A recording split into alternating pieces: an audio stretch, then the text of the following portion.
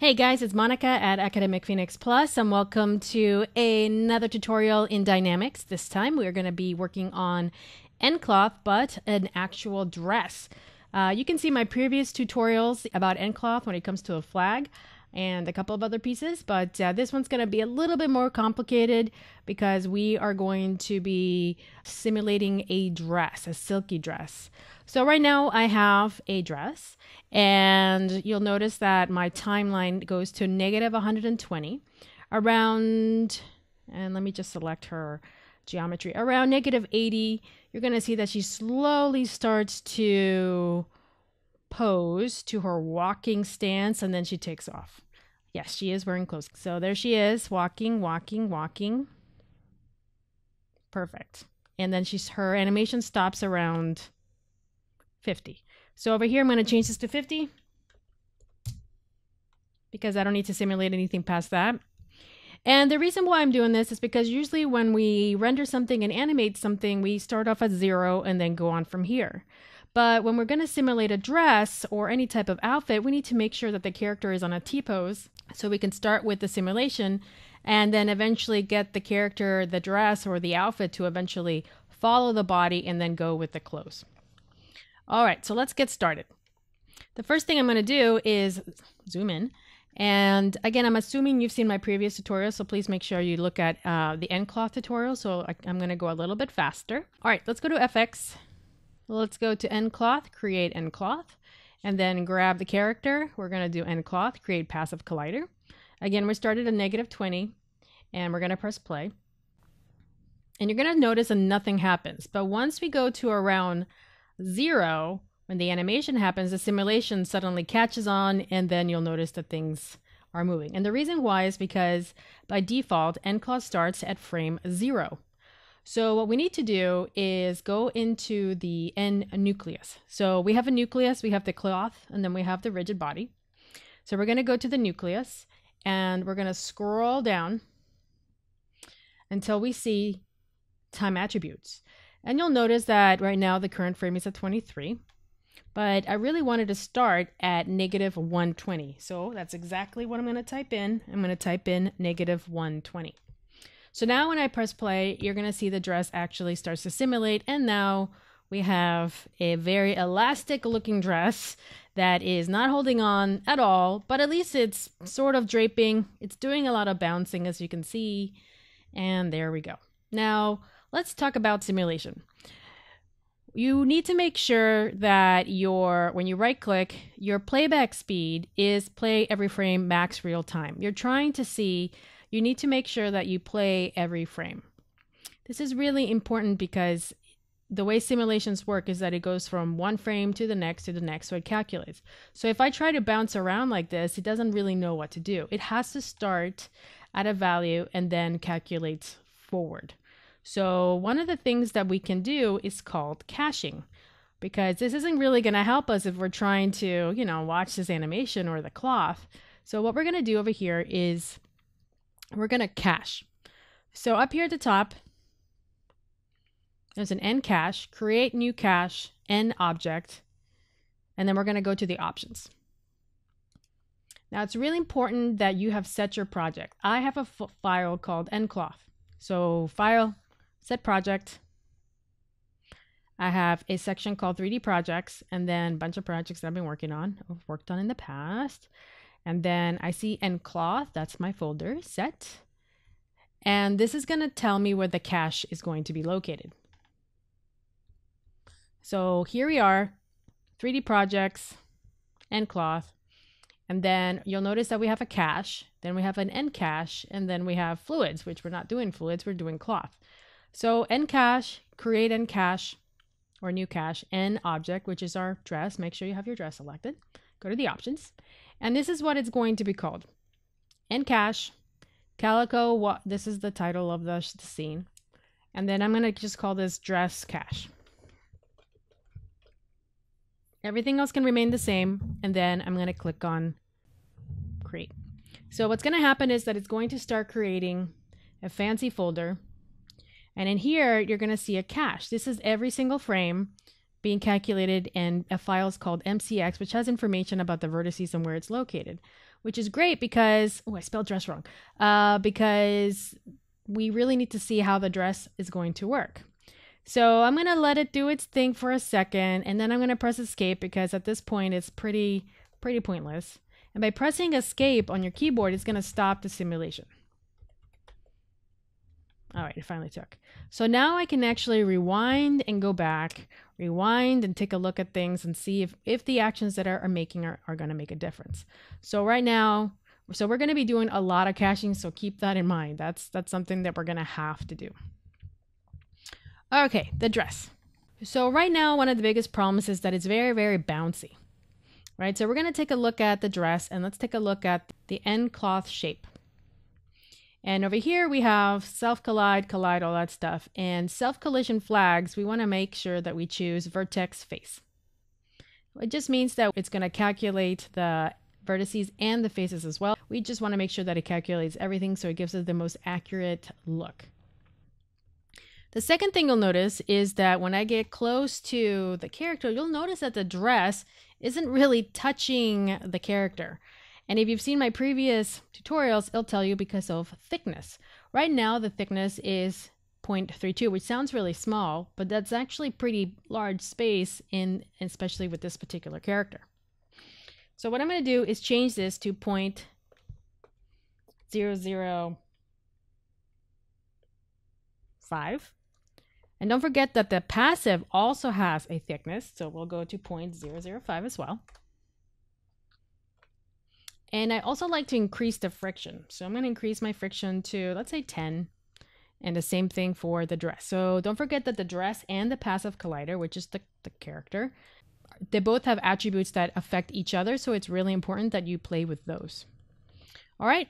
Now, if we want to see what happens, we're going to have to rewind, go to End Cache, create new cache, and object. Then it's going to ask you, do you want to add and blend? No, I want to replace. And then I'm going to click on Replace Existing. So you can see that already it's acting a little bit better. It's really starting to drape, but at least it's kind of holding on, and then it's starting to slide off, but at least it's better. Not much better, but at least it's getting better. But you'll see that the dress, and I'm going to press escape because I don't need to really see the simulation forever.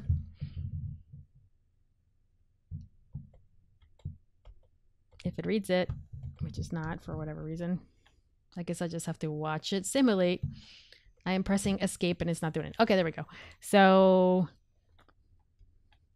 you can see that it's doing a little bit better. It's still very bouncy, but the biggest thing to look at is actually right there. So I don't want it to be touching. As long as it gets the idea that it's really close, that should be enough. So that's a good start. And again, we cache so we can see the effect and rewind and play. Cool. All right, so let's talk about cloth dynamics. So we're still looking at the dress geo, we're looking at the shape, and we're going to open up the dynamic properties. And there is something called the stretch resistance and the compression resistance. So that basically means how much of the shape should it, the dynamic should bounce. Should it bounce a lot? Should it really stretch? Like something really stretchy? I can't think of anything right now. Or do you want it to really kind of keep its shape? So I'm actually going to increase this to 140, and then I'm going to do this to 120, and this one's going to be 120 as well. So this is going to help keep the shape of the dress so it's not so stretchy. So again, I like to see what this looks like, so I'm going to cache it out, and let's take a look.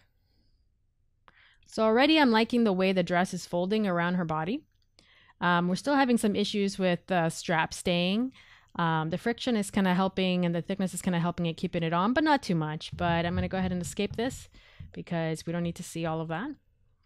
And to be fair, I just want to see it draping on her, probably up to -55. So I'm just going to change this value here to -55. So it only simulates until that space. All right, let's see what that looks like. So I like the way the dress is draping around her. I like the fact that it's kind of folding around her versus here, which is all puffy, and it's looking kind of nice. So I'm looking for a silky kind of chiffon-like dress. All right, we're moving ahead. So if we wanted to make it look a little bit, there's a little bit silkier, there's a lot of things that you guys can play around with, we can play around with. And as much as I love to playing around with everything, it's up to you to go ahead and explore all these attributes. I'm just going to show you the basics of how to start simulating outfits so that you can kind of go from there. So let's talk about mass. Mass is actually very important when it comes to material. As you know, all materials are different, denim versus chiffon, all that stuff. So I'm going to change my mass to around 0.8, something like that. So that's going to make it a little bit silkier. So again, if we really want to see the effect, you can just go ahead and replace this new cache, and you can see that it's starting to fold a little bit nicer. It's really wrapping around the character really well.